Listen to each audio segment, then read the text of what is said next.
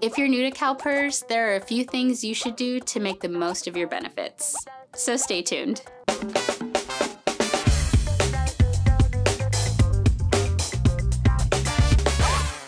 Your employment with a CalPERS covered employer means you've taken an important step in achieving retirement security. To get you started, here are a few key actions for you to consider. First, you can register for a MyCalPERS account at my.calpers.ca.gov. There, you can monitor and interact with your personal CalPERS account information, including retirement formula, service credit accrual, and health plan details. Next, designate your beneficiaries in order to ensure that when the time comes, your CalPERS death benefits are paid to your intended recipients. It's important and easy to do online through MyCalPERS.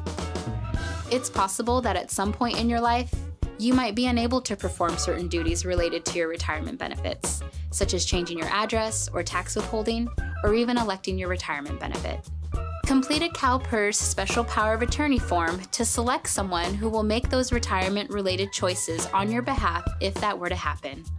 You can find the form on our website at calpers.ca.gov. Lastly, consider participating in a deferred compensation plan to boost your retirement savings. Check with your employer to find out which deferred compensation plans are available to you.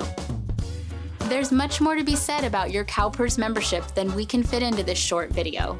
Explore all there is to know about your benefits online at calpers.ca.gov/new members.